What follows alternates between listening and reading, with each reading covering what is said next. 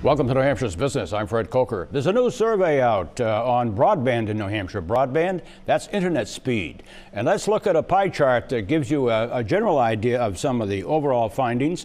And that is the blue. 56% internet speed sufficient and reliable. This is among businesses, several hundred of them in New Hampshire who were surveyed. And then the orange, internet speed insufficient but reliable. And then the red piece of the pie chart, internet speed insufficient and unreliable. We're going to get into this in a minute with my guest. But let's hear some of the key findings of the survey. Most have internet connection via cable modem. 4 in 10 say internet speed insufficient. Nearly all say internet access reliable. Now this, 3/4 say some employees use it to work from home. Nearly half say faster, more reliable access would make employees more likely to work from home. And then this, 91% use the internet to communicate with staff and customers, 74% for marketing, advertising, and social media, 70% for download of large files, and 49% for cloud-based services. With me to talk about all of this are two people who have been part of this. Liz Gray, Director of Entrepreneurship for Live Free and Start, which is an entrepreneurial group in New Hampshire. Welcome. Nice to have you here. Thank you very much for having me. And Kocher, who is chair of the New Hampshire High Technology Council and also of the Internet Society. Welcome, Toral. Thank you so much, Nice Fred. to have you here. Liz, why was this study done? Sure. So for years, we had heard a lot of anecdotal stories from companies across the state that said that they had challenges accessing broadband and making sure that it was a reliable service.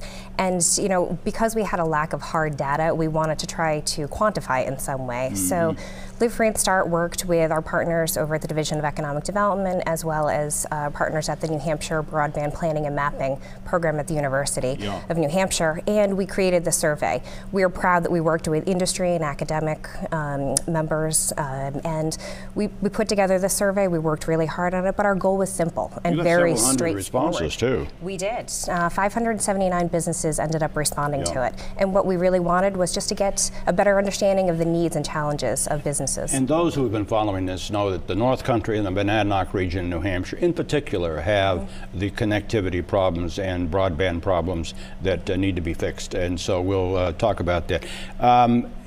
Toral, why do we have still areas of the state like the North Country and Monadnock region without the adequate broadband?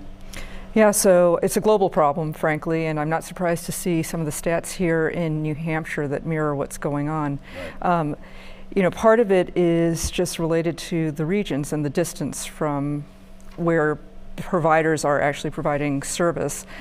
And the opportunity is really around the ecosystem working together to get those last unconnected connected. Yeah, and the funding, which is always, funding is always and of course return on investment by those companies that are going to be the providers. That's always a problem, right? Absolutely. Yeah.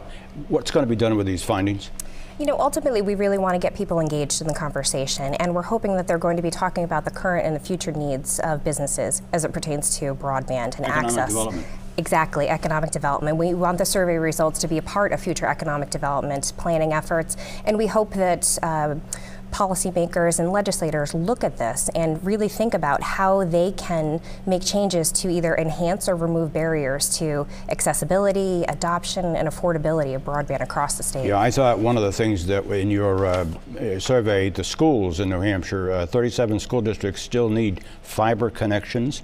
72 school districts in New Hampshire need better Wi-Fi, so we do have some issues that need to be addressed. But there has been a lot of investment to date by the companies that provide broadband in this state, and we all know that. We just have a ways to go. Now, I know that Senator Hassan is helping to lead 30 senators in the U.S. Senate, as you know, to get more funding for rural broadband, so we're going to keep track of that. Liz Gray, Director of Entrepreneurship at Live Free and Start, and Kocher, Chair of the New Hampshire High Tech Council and of the Internet Society. Thank you. Thank you, Fred. Thank you. If you want to look at some of those findings again, go to WMUR.com. Go up the menu on the left-hand corner and click on that, and then click on Local News, and then scroll down to New Hampshire's Business.